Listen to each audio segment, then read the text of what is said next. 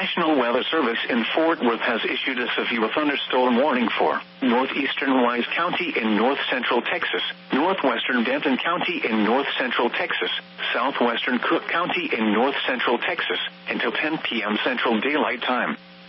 At 8:56 p.m. Central Daylight Time, a severe thunderstorm was located 10 miles northeast of Decatur, moving east at 25 miles per hour.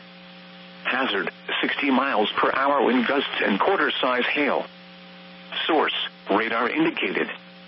Impact, hail damage to vehicles is expected.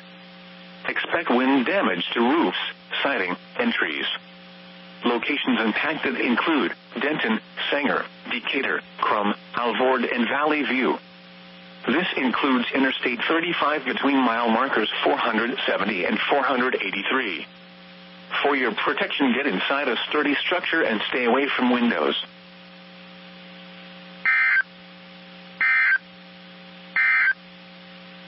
The current time is 8:58 p.m. Central Daylight Time.